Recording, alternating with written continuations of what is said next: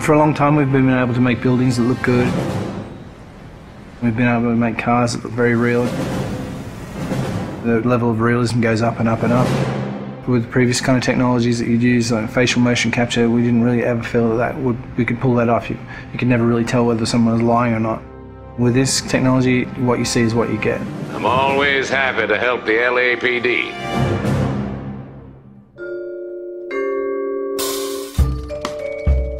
We started research on it about 5 years ago. Back then, only research groups were really doing it, this kind of 3D mesh generation from optical cameras. We thought that there might be some application for what we were doing, and this story is a detective story, so the believability of the actors' performances is key to gameplay. That's one of the key strengths of our system. We can actually see all the subtle features that animation traditional ones just can't do. Cole Phelps, traffic. What have we got? It's really acting a scene in two parts. The motion capture and then the motion scanning. The motion capture captures all the body movements and where people look, so it gives you all of the eye lines. Regulator valve. Good find. Then we move over to this studio where an actor would typically go into makeup in the morning and then they have their hair done in a 1940s hairstyle. Then they come into a room and sit in a seat behind me, and what the rig does is just capture a volume around them. You've got cameras not only around, but also looking upward and downward as well. So any kind of movement is going to cut out some of the information. And they deliver their lines, and as they talk, they get processed and turned into 3D. And action.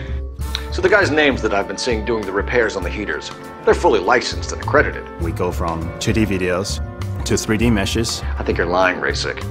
I think some of your men aren't fully licensed. To compressed versions for the game. I think some of your men aren't fully licensed. You're desperate to cover your sales. The level of detail is just so high that they're just like a real person in life. You're gonna lose your wife and probably end up in the big house. I hope she was worth it. Being in the depth analysis room is a process that most people have never experienced. It's such a new technology. It's a constant close-up is what it is, but it's a close-up from 360 degrees. There's something pretty special about knowing that you will be recreated, but in another type of form. I saw myself today. Blow it off, Cole.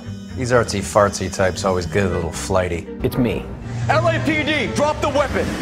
Oh, you think I'm some kind of nut job? What proof have you got? A big theme of this game is dishonesty and to detect when people are lying. You couldn't have done that in the past. Why are you lying to me, Varley? The better you are at reading people, the more things it'll reveal, and the story goes different ways if you do that. The only way you're going to get rid of me is to give me an answer. You're out of your depths here, detective, and you're asking the wrong questions of the wrong people. Having this realism really helps. You're literally talking to that person and then seeing how they behave by asking questions. Why did you kill Mrs. Terrellson? I have no recollection of the people I have killed. So what if I took a look around that car? You can't be accusing me of nothing. You've got the wrong guy.